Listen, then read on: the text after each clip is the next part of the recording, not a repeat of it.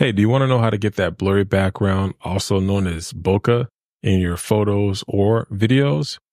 Here's how you can do that with any camera.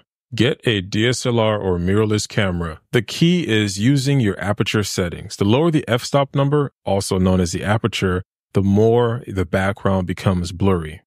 Set your aperture to the lowest f-stop your lens allows, like f1.8, f2.8, or even f4.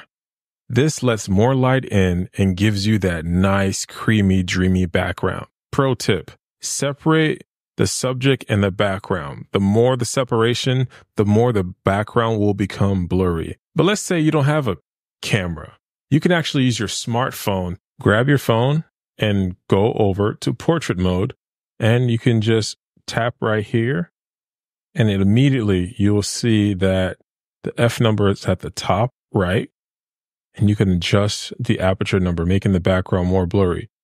Again, the lower the f-stop number, the blurrier the background gets. All right, I hope y'all enjoyed this video. If you did, comment down below, like, subscribe. Have a nice one. Peace.